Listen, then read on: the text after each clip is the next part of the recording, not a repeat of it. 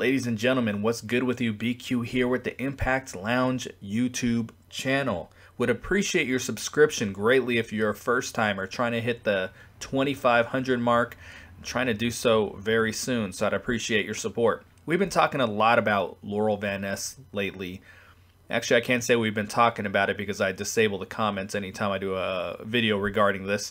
But this is my third upload regarding Laurel. And the first one, I talked about her requesting her release. And in the second one, I talked about her request being denied. So an update for you guys, you can pretty much expect Laurel to be done after the next set of tapings. So internally right now, the company has been very shocked by this, and rightfully so, because it came out of nowhere. Right now internally the plans are for her to work the next set of tapings, creatively been taken out of the storylines and then released from the company. So although I would like to see them hold on to her and her uphold her end of the contract, I do like them doing it this way instead of just releasing people in the middle of tapings and we're watching them knowing they're not going to be there, which is, maybe the case this time around too.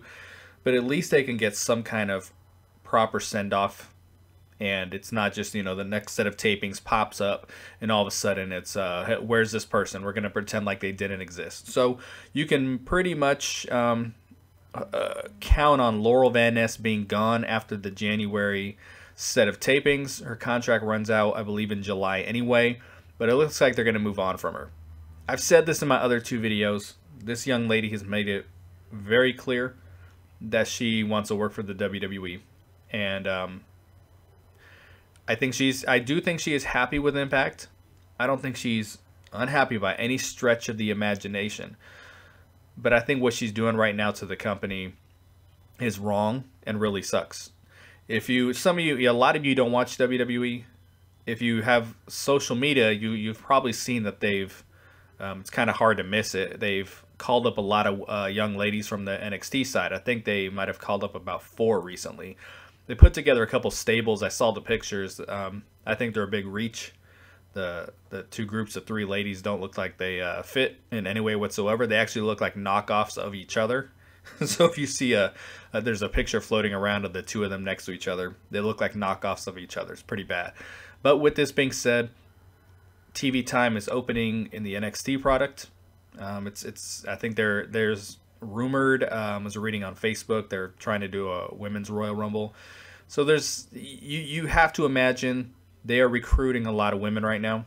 And basically what it seems like Hunter and all them are doing is trying to pick up on those who are gaining steam in another company. Not just, they've never been one to really build their own talents. It's about who can we get from here?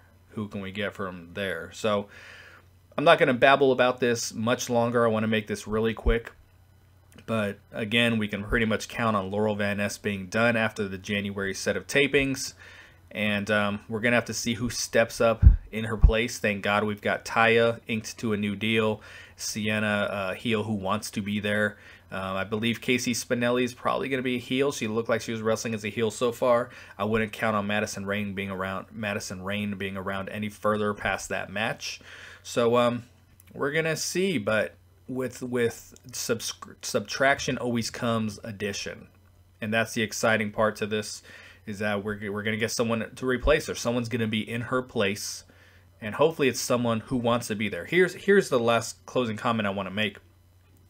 Impact officials, Anthem officials, they need to sit down with this roster and say, okay, no BS. Who does not want to be here? Dixie Carter did something very similar years ago. Granted, there was a lot of distension going on, and it was kind of under different circumstances. But I think Ed and whoever else, they need to sit down and say, okay, what's the deal? Who wants to be here? Who's in here for the long term? Who wants to see this company grow? And that's why Eli Drake, he's made that point be known, and that's why he's going to continue to be on top for a long time. And they're really going to go with this guy. But if they sign someone and they're just there, killing time until they can get to the WWE, like, we don't want you. who wants to be here, who wants to be in the company and see it grow and make this thing happen instead of running towards opportunity before it's your time. I have no problem with someone moving on to a greater opportunity, but satisfy your contract. This is BQ. Hit subscribe. Thanks for listening.